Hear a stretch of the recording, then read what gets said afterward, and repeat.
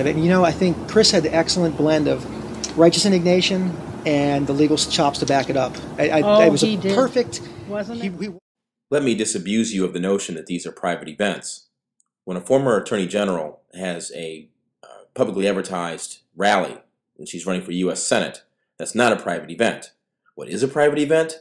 Well, I don't know. My niece's communion, my girlfriend and the father of that child have a bar mitzvah for him. Those are private events. This is not a private event at all. Yeah, like you said, it was in the paper, you were allowed, but somewhere in there's a small little note saying no Chris King, or no black man, or something. Over here.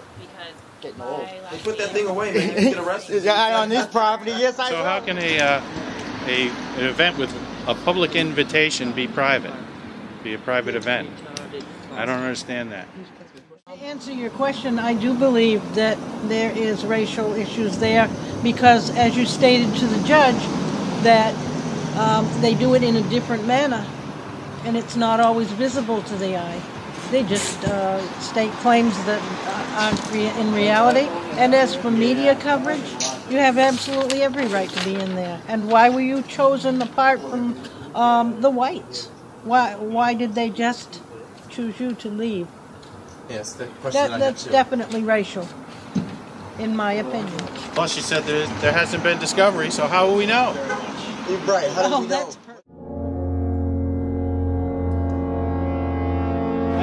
I think the judge is going to be looking at things really close, but I think that you presented a good case, and you were by yourself, and there were 4 guns against you, you know.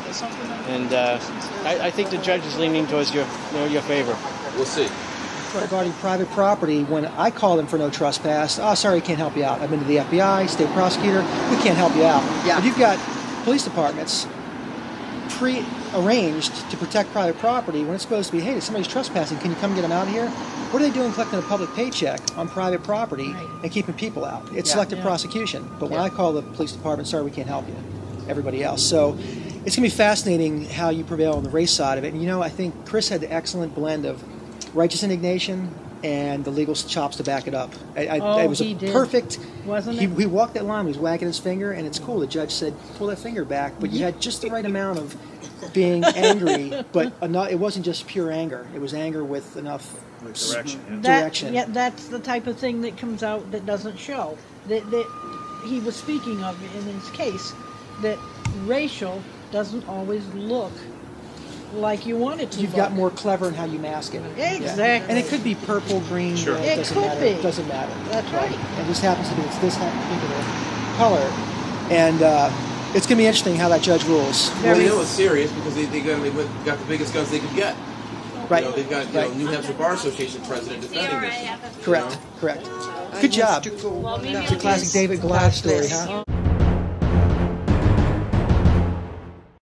It was right on point with some of the problems that I've been dealing with Kelly Ayotte. You know, the fact that she had me falsely arrested and charged with a crime that I never committed, and a court found, you know, because I stood up for my son's rights and exercised my First Amendment right to oppose the court's discriminatory denial of my son's right of equal education in the state of New Hampshire. Yeah, I should have mentioned your case in there. I forgot. I got too busy with the First Amendment issues. But yours was also a First Amendment issue, too. Yes. And I should have mentioned yours, but it's in the pleadings. Well, be honest with you, I'm still waiting on the First Circuit Court of Appeals because I have a good feeling that I'm going to hang Buffetti, Bond, and Hannigan over what they did to me. Yes, for those who don't know, Ralph Holder was victimized. He was arrested and house searched and all that, and they made allegations that he had physically harmed his daughter, and they withheld an EMT report. And one of the attorneys responsible for that was the attorney defending the Nashua Police here today, who is exiting out the side door. That's why we haven't seen them out here. They're gone out the back.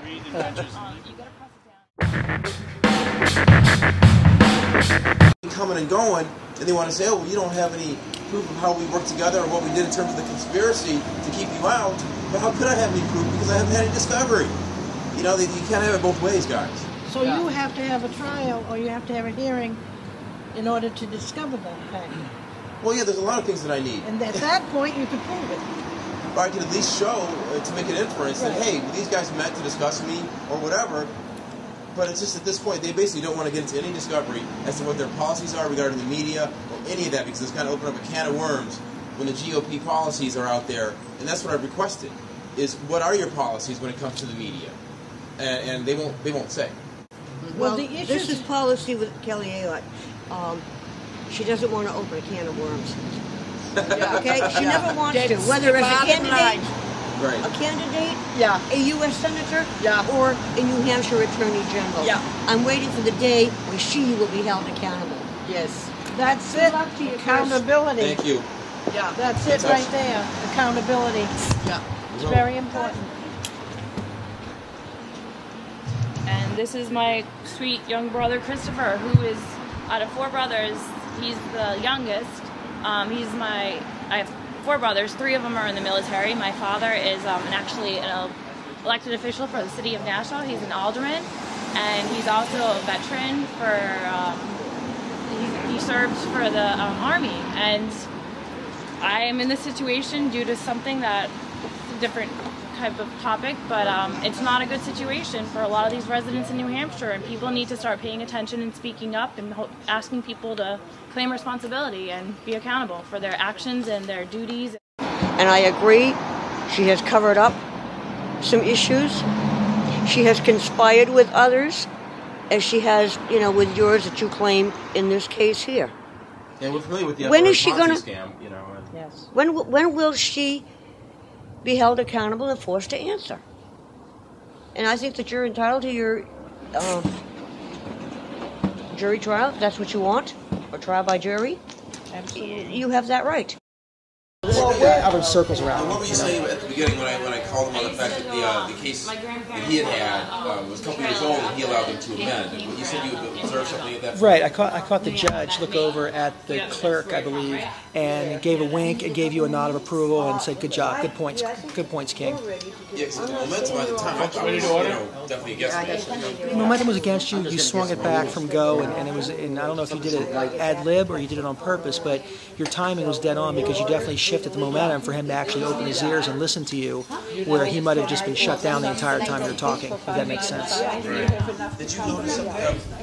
You mentioned something that people kept walking in and out, or There, I guess, would be backup staff on the back corner of this side of the courtroom. Every time you brought up a certain point or element, certain individuals would use mannerisms like shaking their head, get up and walk out, and halfway through your turn, they were all gone. By the time you were finished, everybody over there had left the courtroom. Everybody had left. Before you were finished, everybody on their side had left the courtroom, except for like 1 or 2 people. right? Out of 6 or 7. There was a woman who was sitting on the other side with red hair. This woman was writing down a lot of things that was being said. Yeah. I don't know who she was. She never left. Yeah, she was sitting by herself. Right. Yeah. You noticed her as well. Yeah.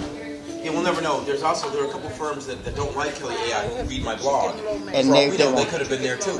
Right. Like you said, it's not about just him. Right. This is applications, and whether he's black, red, purple, green, yellow, it doesn't matter. Why was I not allowed in? Why is I not allowed in? Why me? Why me? With everybody else standing here, why do you go after me? And I follow, just from a legal standpoint, the 8A and 12B6.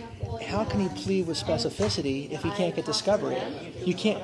There's conspiracies. You can't cite specificity in conspiracy if you can't do discovery to find out the conspirator. What they're saying. For all we know, the Republican platform indicates that they're supposed to be reported in. Exactly. So until we know otherwise. Yeah, like you said, it was in the paper. You were allowed, but somewhere in there's a small little note saying no Chris King or no black man or something. Do you think somebody's going to be talking about racial issues or leave them out? I mean, what is that? They don't know. I think it's like a private club where they want a place to go speak freely without having this voice or someone documenting what's going on. We're here at kingcast.net.